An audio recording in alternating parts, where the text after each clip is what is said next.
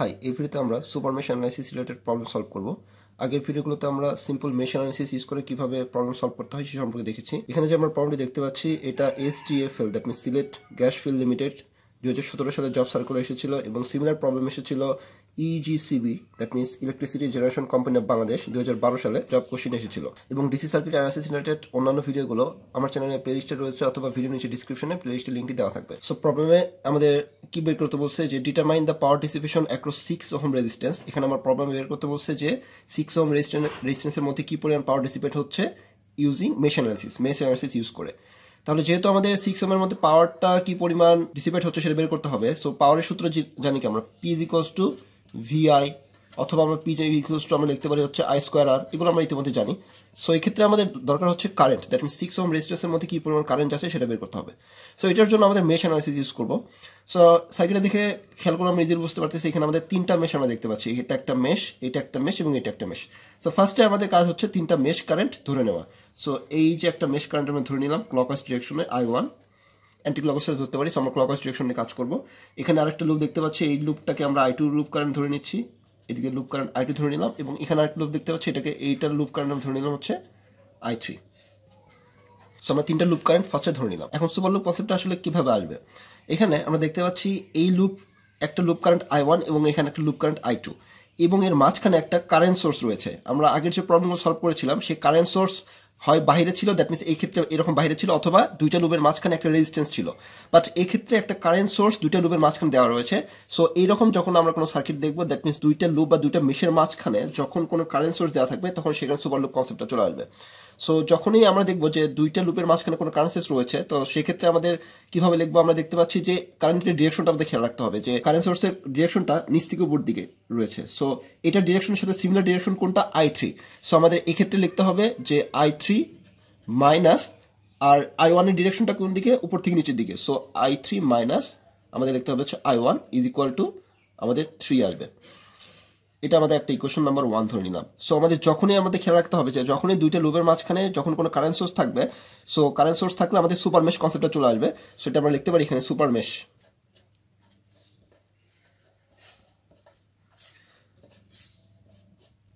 So super mesh যখন আমরা দেখবো, সো সেক্ষেত্রে আমাদের দেখতে হবে যে কারেন্টের ডিরেকশনটা কোন দিকে দেওয়া আছে, দ্যাট মিনস আমাদের যে কারেন্ট সোর্সের ভ্যালুটা রয়েছে সেটার ডিরেকশনটা কোন দিকে রয়েছে।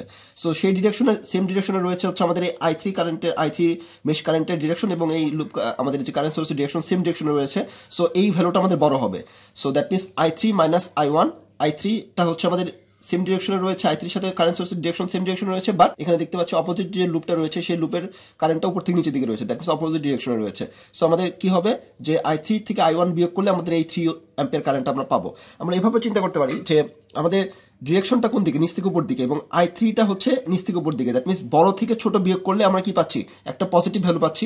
সো সেক্ষেত্রে আমরা বলে দিতে পারবো যে 3 অ্যাম্পিয়ার কারেন্টটা বেসিক্যালি আমাদের এই I3 থেকে I1 বিয়োগ করলে এই 3 অ্যাম্পিয়ার কারেন্ট পাবো, এবং I3 থেকে যখন I1টা বিয়োগ করবো তখন আমাদের নিচ থেকে উপর দিকে কারেন্টের ডিরেকশনটা থাকবে। সো ফার্স্টে আমরা সুপার মেশ ইউজ করে এইভাবে একটা ইকুয়েশন লিখে নিলাম।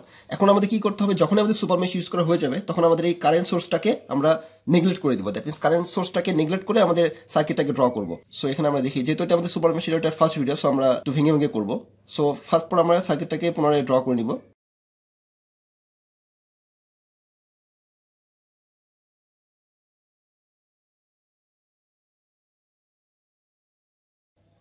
এবং এখানে ছিল 4 ওহম রেজিস্ট্যান্স, এখানে ছিল একটা ভোল্টেজ সোর্স, আর এখানে আমাদের এটাকে নেগলেক্ট করে আমরা এখানে ড্র করব। এখানে ছিল হচ্ছে আমাদের 1 ওহম রেজিস্ট্যান্স।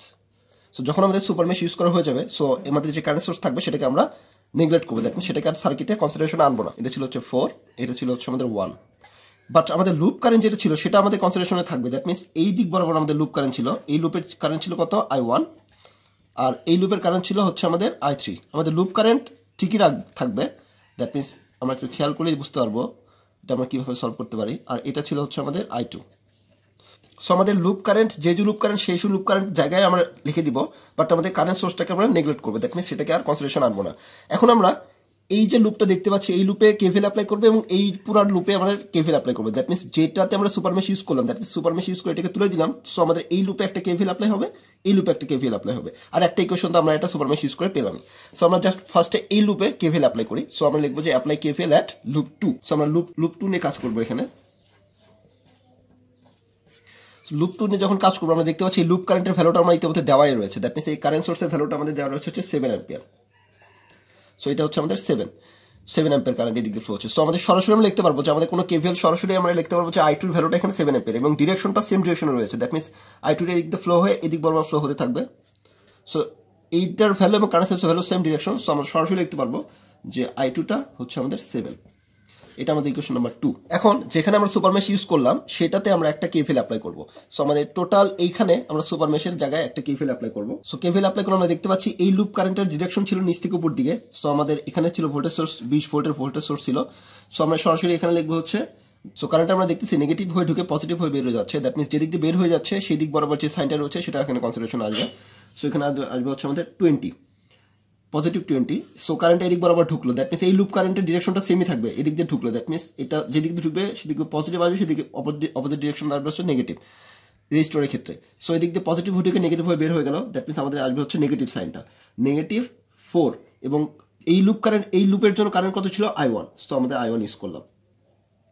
তারপর অপোজিট এখন আসলো হচ্ছে আমাদের 6 ওহম রেজিস্ট্যান্সের ক্ষেত্রে যখন আমাদের এই লুপ নিয়ে কাজ করব। সো এই লুপ কারেন্টটা আমাদের কনসিডারেশনে থাকবে। দ্যাট মিন্স আমাদের সুপার মেশ ইউজ করার ক্ষেত্রে তুলে দিলাম, বাট লুপ কারেন্টটা ঠিকই থাকবে।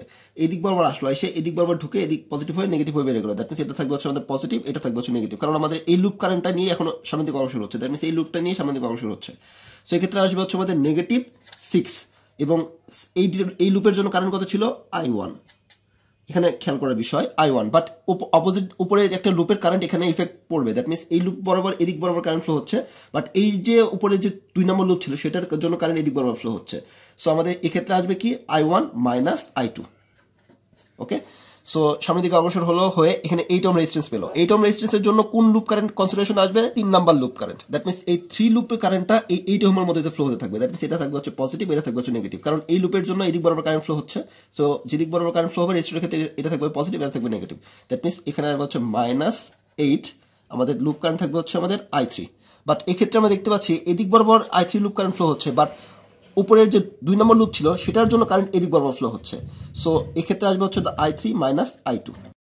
এবং এখানে দেখতে পাচ্ছি 1 ওহম রেজিস্ট্যান্স রয়েছে। 1 ওহম রেজিস্ট্যান্সের ক্ষেত্রে লুপ কারেন্ট এদিক বরাবর ফ্লো হচ্ছে। সো এটা থাকবে হচ্ছে পজিটিভ, এটা থাকবে হচ্ছে নেগেটিভ। সো আমাদের -1 * I3 সরাসরি আমরা I3 লিখে নিলাম = 0। এখন এটা জাস্ট আমরা নিজেরা ক্যালকুলেশন করে দিব। সো এখানে লিখবো হচ্ছে 20 - 4I1 - 6I1 + 6I2 - 8I3 + 8I2 - I3 = 0। So এটাকে আমরা ক্যালকুলেশন করলে পাবো হচ্ছে -10I1 + 14I2 - 9I3 = -20। সো এটা পেলাম হচ্ছে আমাদের ইকুয়েশন নাম্বার 3। এখন আমাদের এটা ছিল হচ্ছে ইকুয়েশন নাম্বার 1, এটা ছিল ইকুয়েশন নাম্বার 2, এটা ছিল 1, 2 এবং 3। এই তিনটা ইকুয়েশন আমরা জাস্ট সলভ করব। সলভ করে আমাদের ফাইনাল যে রেজাল্টটা পাবো এটা আমরা ইজিলি নিজেরাই করতে পারবো, ক্যালকুলেটর ইউজ করে নিজের করতে পারবো, I2 ভ্যালু বসিয়ে দিয়ে আমরা করতে পারবো। সো ইজিলি আমরা এটাকে সলভ করতে পারবো। সো এটা সলভ করলে আমাদের তিনটা কারেন্ট আমরা এখান থেকে পাবো। দ্যাট মিন্স আমাদের I1 এর ভ্যালু পাবো হচ্ছে 4.79 অ্যাম্পিয়ার, I2 এর ভ্যালু পাবো হচ্ছে আমরা 7 অ্যাম্পিয়ার এবং I3 ভ্যালু পাবো হচ্ছে আমাদের 7.79 অ্যাম্পিয়ার। তিনটা লুপ কারেন্ট আমরা পেয়ে যাব। সো যেহেতু আমাদের বের করতে হবে পাওয়ার dissipate across 6 ohm resistance, that means 6 ohm রেজিস্ট্যান্সের মধ্যে কি পরিমাণ পাওয়ার ডিসিপেট হচ্ছে। সো সেক্ষেত্রে আমাদের 6 ওহম রেজিস্ট্যান্সের মধ্যে কি পরিমাণ কারেন্ট হচ্ছে সেটা বের করতে হবে। সো এখানে আমরা একটু খেয়াল করে দেখতে পাচ্ছি যে 6 ওহম রেজিস্ট্যান্সের জন্য এই লুপ কারেন্ট I2 ফ্লো হচ্ছে এবং আরেকটা লুপের কারেন্টের ইফেক্ট এর উপর পড়তেছে। দ্যাট মিন্স দুইটা লুপ কারেন্টের ইফেক্ট এর মধ্যে পড়তেছে, একটা হচ্ছে আমাদের I2 এবং আরেকটা হচ্ছে আমাদের I1। সো I2টা এদিক বরাবর ফ্লো হচ্ছে, আমরা দেখতে পাচ্ছি I2 কারেন্টটা এদিক বরাবর ফ্লো হচ্ছে এবং I1 কারেন্টটা এই লুপ হয়ে এদিক বরাবর ফ্লো হচ্ছে। দ্যাট মিন্স অপোজিট ডিরেকশনে ফ্লো হচ্ছে। সো আমরা এখান থেকে লিখতে পারবো কারেন্ট থ্রু 6 ওহম রেজিস্ট্যান্স